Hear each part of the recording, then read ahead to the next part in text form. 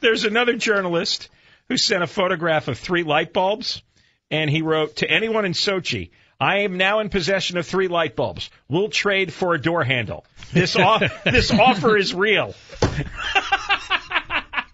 Some people went in their rooms and the workers are still in there. You have to share it with the class. I don't know what it is. We have a pile of news stories that we might use during the show. And I hadn't gone through the pictures from Sochi, where the Russian Winter Olympics are about to begin. That is coming up later, but sure. Well, yeah, but, one of the photos that a journalist sent on Twitter was a little packet of honey. Yes, there's a bee still in it.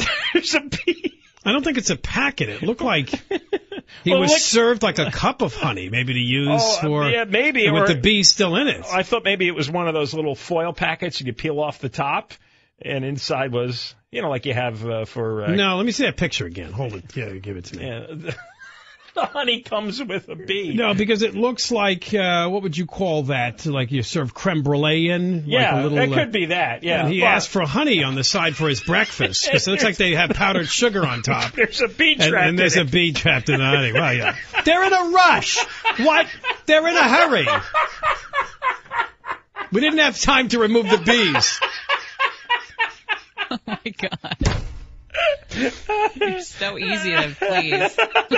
And the bee is saying, leave now. Go home. Is it all just miserable over there? You could end up like me. You can't even eat anything? I think they went back 5 centuries. Yeah, and we'll talk about all the problems because I don't know how many years they had to prepare for these games. But clearly the hotels need some work still. Yeah. Can we wait till 2015? Yeah. Is there a way to postpone the Winter Games another year? I mean, here we're making bartenders put on rubber gloves to serve a lime with a rum and Coke. Yeah. And they're serving bees in the honey dish. Well, bees are nutritious. We can talk about that. It's not going to hurt you. You don't want to get stung, though. Imagine your tongue. If you go by the dilapidated hotels, and what were the stories? They found a blob of semen on one of the bedspreads. Right? There's toxic yellow chemicals coming out of the water faucet. Yes. Some guy's bathtub became unmoored from the wall. You got the bee sitting in the honey tub. What are the odds that they've got the kind of security that's going to stop Al-Qaeda or whatever whack job terrorists are running around Russia? Right out of another story that we've done before, they're telling people do not flush toilet paper down the toilet. Put it in the waste bin. Ew. Yes, your used poopy toilet paper. I think the plumbing's not that good either, so they don't want anybody.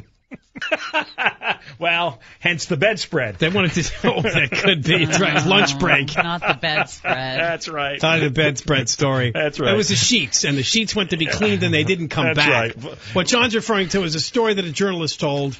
That one journalist wanted to. He couldn't find a hotel room because his was not ready yet.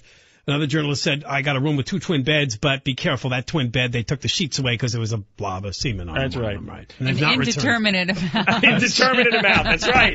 And they haven't returned the sheets yet. Yes, Vladimir needed to relax a little. How many times? We don't know. They had long days. They're under a lot of pressure. Do they bring their own porn? How do they? Oh, no. No cell phone porn? This is great. This is way more entertaining than the Olympics. I hope these stories go on for 2 weeks. This is a hoot. I don't doubt that they will. All right.